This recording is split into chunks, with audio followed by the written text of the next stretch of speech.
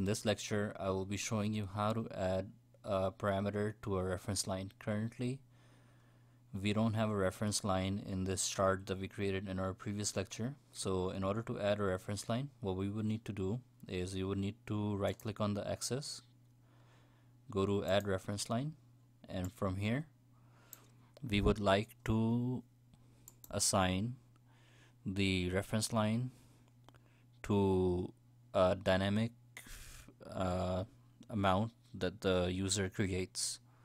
So let's say we want the user to say that he wants to highlight all the values that are more than or that are less than 50,000, right? So what he would need to do is they would need to go to the calculation that we had created and click create new parameter, and let's keep this as it is.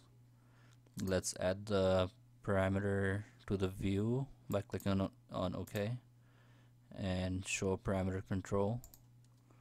So if a user types in 50,000, the line is going to get shown over here. But if we would like to highlight all the values before this value, we would need to edit the reference line, go to fill below, and we can say make everything before the amount that the user selects black.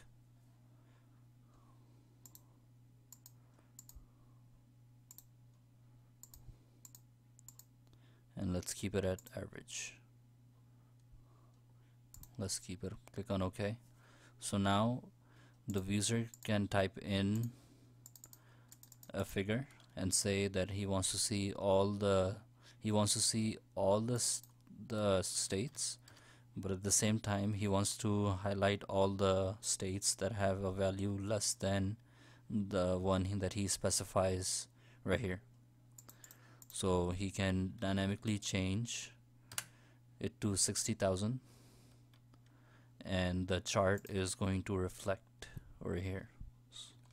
So let's do 75, and currently it's showing the average. Let's click on edit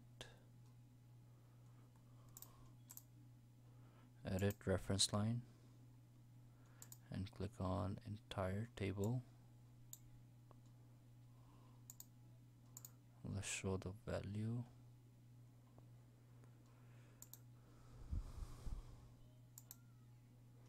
Just put it on.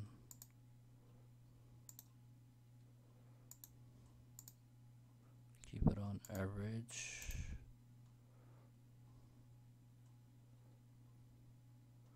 Let's change this to parameter 4 and click on OK.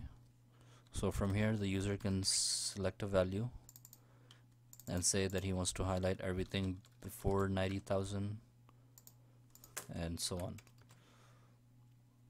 So we created 3 parameters in the lectures.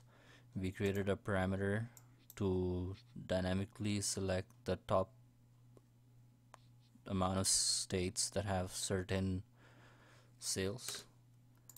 We created a parameter that lets you dynamically modify the measures that we have in place. Plus we created a parameter on the reference lines that lets the user decide what he wants to highlight or what he wants to see. So this is how you use parameters. If you have any questions, feel free to contact me through Udemy or through our website. Thank you.